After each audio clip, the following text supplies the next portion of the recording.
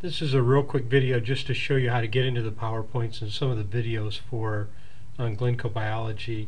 You would sign in with MyBooks 8 for the username and password and then log in. That is going to take you to all of the high school material. Specifically for biology, click in on the title of the book for the teacher's edition, and that's exactly what it will bring up. But from the teacher's edition you can get to all the resources. So what I would do is I would go in like the table of contents. I'm going to pick chapter 3 and lesson 11 or chapter 11 out of unit 3. And when I go into that, to get to the PowerPoints, I want to click on resources, and then at the chapter level I want to click on classroom presentation toolkit.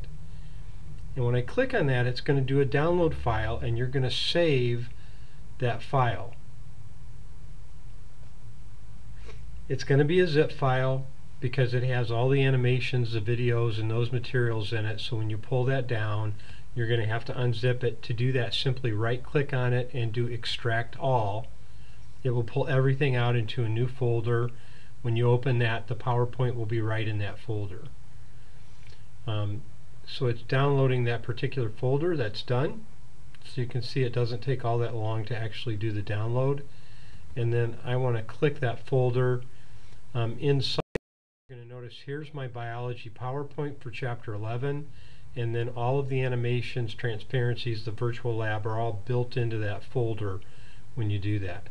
Let me give you an example then of what the PowerPoint would look like.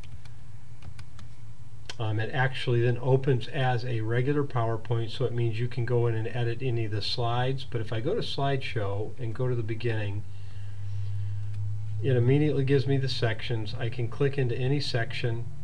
When I pull that up, we've embedded in it the videos. There's audio vocabulary built in here, fairly nice visuals that go along with it, as you can see, but you're still going to want to do it. For the virtual lab that's embedded in here, I can click on that and it will actually bring up that virtual lab, and I can go in and interact with that. When I get done, I can close out. Or if I don't want to use the PowerPoint, I can click on the resources tab, and this brings up all of the pieces of the PowerPoint. So I can go into the image bank and use just the images without using the whole PowerPoint, or I can do the same thing with the animations. There's one on visualizing non-disjunction that's available in there when I go in.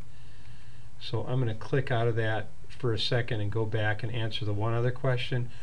Where do you find the videos? They're at point of view. So what I want to do is go into a chapter, like under unit, I want to look at interactive learning.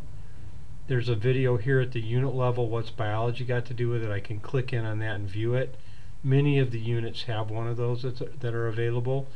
And then to go through the chapter, I would simply click under interactive learning for the chapter level, and then I would look at each section as well too and say what's an interactive learning. So I've got a couple animations right here, some interactive tables. If I click into lesson 2 and look under interactive learning, I've got an inquiry piece right here, so my virtual lab is linked in there. And then if I go to section 3 and look at interactive learning, I have some more concepts in motion. Just depending on the chapter will depend on the number of videos that are available. Just for example, if I back up and go into unit 1, and I'm just going to go to chapter 4 because I know the location of this one. If I click into chapter 4, I can look under my resources now. At the unit level, I look under interactive learning. I've got a video right here that goes along with it. But then when I go into the lesson level, I can't remember if it's section 1 or 2. Let me go back to section 2. Interactive learning. There's a video here, and this is a brain pop video that goes along with it. So they're numbered and embedded, but they're embedded in the chapters, so you can flip through those and look at those. So I hope this is helpful. If you have further questions, please let us know.